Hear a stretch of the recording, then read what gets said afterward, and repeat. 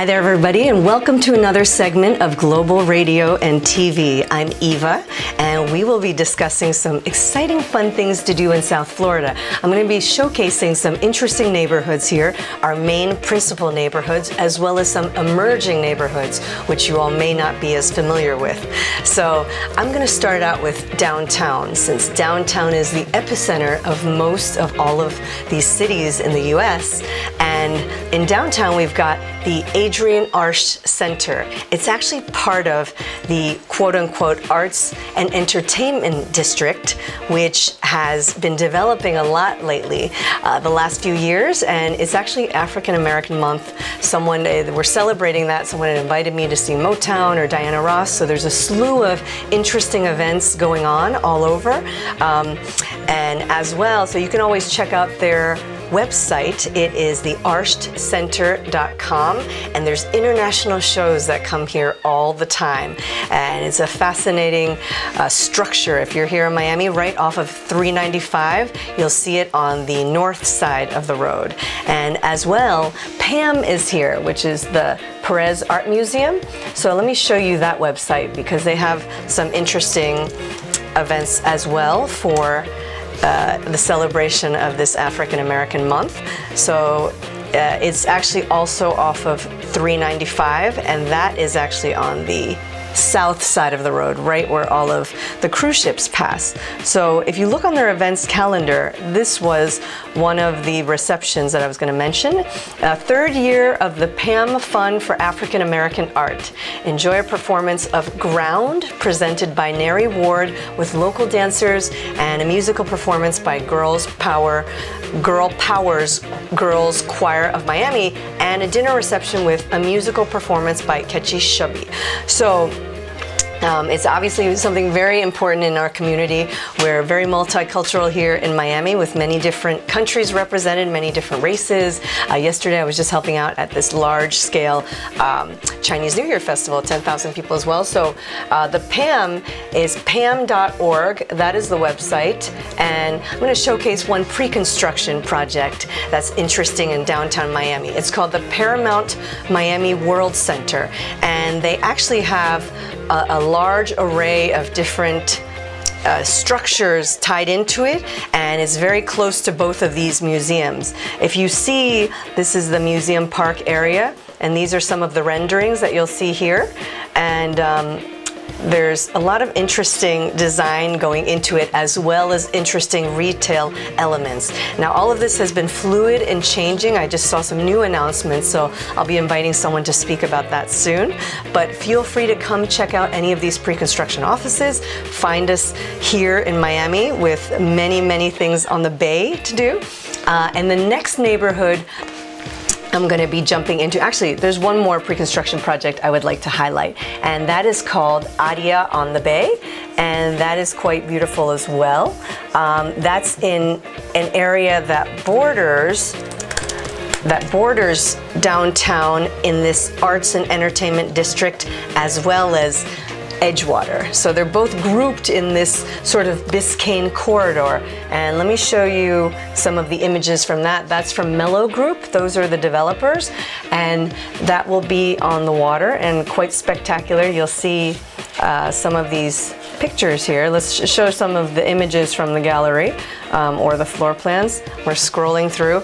A lot of the very famous architects, such as Arquitectonica and people like Chad Oppenheimer, are involved in a lot of these new buildings that are actually coming up. So I'll be showcasing the next neighborhood, which will be Miami Beach. So everybody loves Miami Beach. What can we do in Miami Beach? So aside from going to Lincoln Road and enjoying the fun in the sun, and obviously seeing the New World Symphony structure there for cultural performances, it would be a great idea if you checked out the Standard. The Standard is a beautiful hotel right there next to Venetian Isles, and there are many beautiful houses and condos in that neighborhood, which is kind of part of Miami Beach. If you haven't been here, anytime you drive over this bridge, it's just aquamarine water looking all around. I actually sold some real estate just there last year, and every time we went, it was always just beautiful blues. And this is the images from the Standard Hotel. and it's very famous for its spa, just internationally well known, and people always go there. It's right on the bay, so it's called the Standard Hotel, and just pulling it up here right now.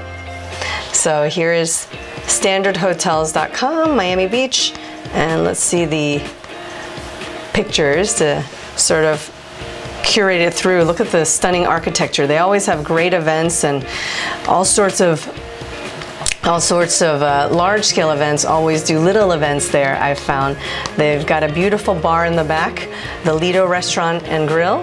They've got the Juice Cafe and Terrace, and on the inside sometimes they've done bingo or different activities on the inside part of the hotel. The lobby lounge is quite spectacular. It's an oasis of calm, as they call it. It's just a little bit of a hidden place, but people seem to always know about it.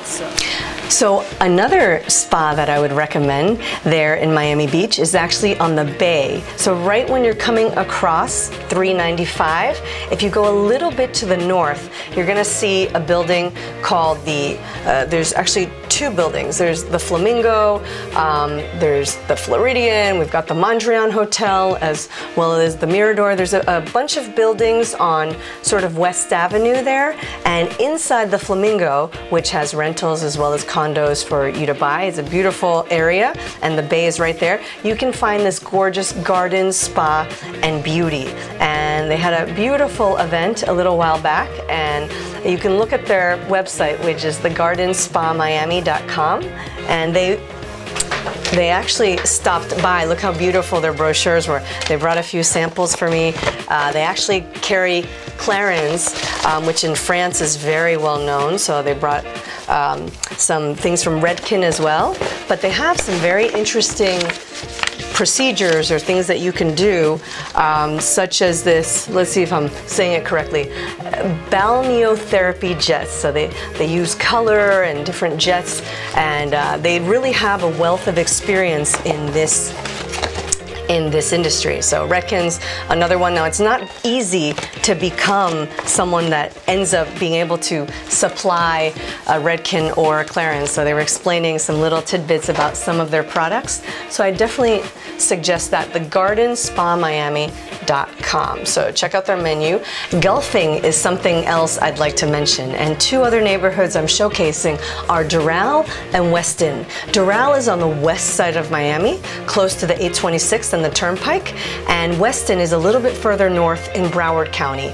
Now, both of these areas are getting developed very much, and they're very close to Miami or in Miami, so it's important to know what they are. Let me just show you downtown Doral. I was visiting earlier, and Codina Group actually has been doing all of these incredible buildings. I think they're about to have 10, and they're on their second one. They're about to launch their third one. They've done many projects in the past here in South Florida. So downtown Doral, check it out. There'll be many new shops and stores. And in Weston, we've got the Bonaventure Golf Club. In Doral, we have the Trump Golf Course, which is part of the hotel there as well. So these are very wonderful things to do. The Botanico project is a Terra Group project, and you'll notice the beautiful contemporary styles of houses. They start for a little more than $1 million, and the famous architects such as Chad Oppenheimer work with the owners to actually develop these houses to be a little more customized. So this is the last plot of land to build in Weston, so it's a great opportunity for those of you who may be wanting to be a drop further from Miami. So I also wanted to mention Turnberry. Turnberry Ocean Club is there in Aventura, and let me show you their website, because that's also something very popular to do in Aventura and Sunny Isles. So I'll show you some of the beautiful pictures here. That's Jeff Sofer, and these are some of the floor plans. They're going to have a sky club. The vision is pretty large, but golfing is certainly a large part of life in Aventura, because we've got that large circle, Country Club Drive. So if you visit the Aventura area or go to the Aventura Mall, you'll see the beautiful golf course nestled in between the ocean and the Intercoastal, right around there. So it's a great thing. Let's play the little video for the Turnberry Ocean Club. Let's see here.